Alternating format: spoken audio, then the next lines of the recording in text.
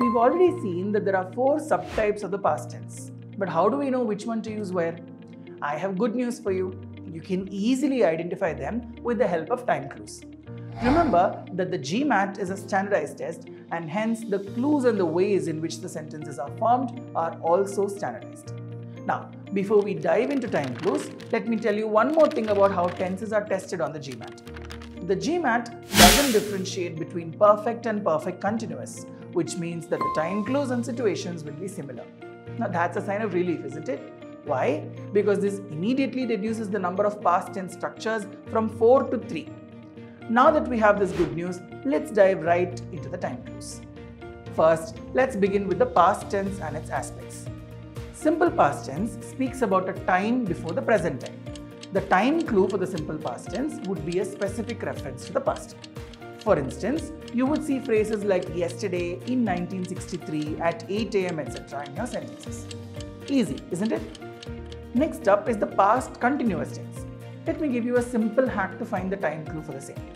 The time clue is another simultaneous action in the simple past. There will be 2 actions and both of them would have happened at the same point of time. One of them would be a static action and the other would be a continuous action with reference to the static action. So the second part would be in the simple past. Let's look at our example.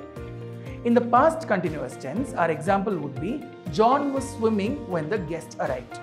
Here, the second action, when the guest arrived, is in the simple past. The first sentence indicates that the action was ongoing at the point when the second action happened. Moving on to the next aspect, past perfect tense and past perfect continuous.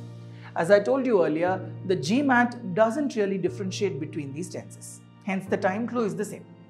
For these tenses, there would be 2 actions. Let's name them action 1 and action 2. Action 1 would have happened before action 2, which makes them sequential. Now that's your time clue.